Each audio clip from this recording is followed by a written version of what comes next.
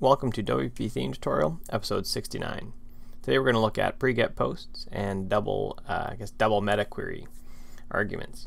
So what we have here is an e-commerce site. We want to restrict products. We've added a meta box, and there's 2 users in here for testing. This product is not limited. What we want on the front end is, if you're not signed in, you shouldn't see any of the restricted products. If you are signed in, you should be able to see all the products that have been restricted to you and every other product. One caveat about pre-get posts is that it will work on any query in WordPress whatsoever. So you can see I've added right here, if isAdmin return. That means that if we're in the admin, I don't want it to work. And let's look at our query. I'll comment a few things and we'll talk through our arrays.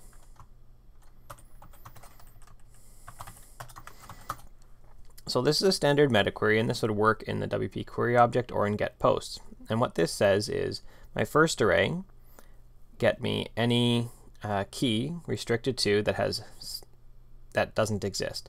Now WordPress has a bug in it where you actually have to put something as a value there for not exists, so I want to get it when the key doesn't exist. My second one says, get me when the key restricted to equals the current user ID.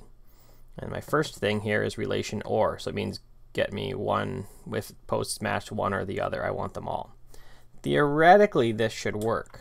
It works as WP query object or as get posts, but when I refresh, you see I get every post. So let's test it quick. Singly, I'll comment that out. And so now I should only get posts that are restricted to my user ID. And you can see I do. And if I reverse some of this, I'll comment out my second array. Comment out my second array.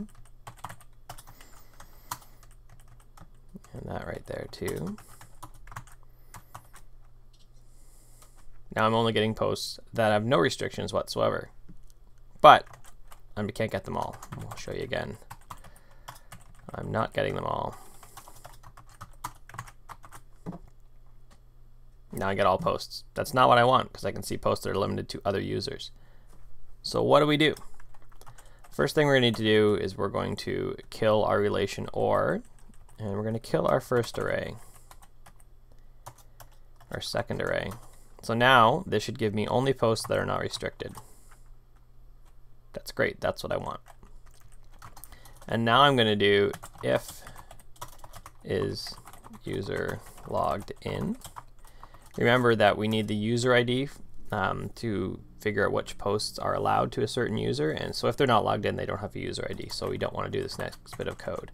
I'm going to add filter posts where, and this allows us to adjust the where clauses inside WordPress, actually at the SQL level, the MySQL level.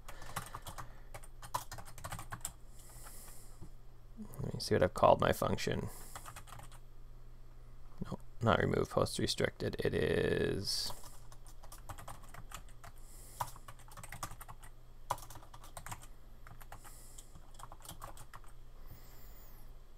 so now we have a function called custom where.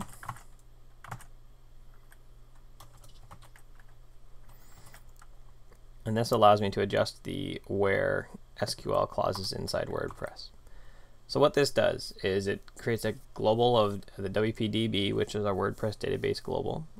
And then I get the user ID, and now I'm adding to my where statement. I'm saying or, so again, if we look up top, get keys that have no restriction, or get it where the post meta key is restricted to and the post meta value is user ID. Now something you need to do is make sure you remove the filter after, because we don't want this to run. Technically, I actually limit my query a few more ways, because I only want this to be for WooCommerce products. So it's actually limited for isAdmin, isMain query, and the product type that I want.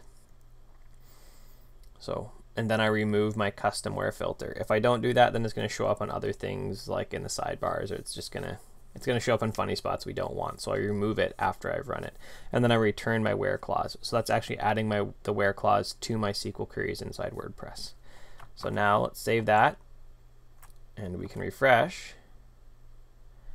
There we go. I see the one product that's limited to me and the two products that have no restrictions whatsoever. And that's how we can achieve a proper meta query using two different keys or two different arrays. If we had more parameters, if we had more OR options, we could literally just tack them on here as a second line in our where clauses. Thanks for watching.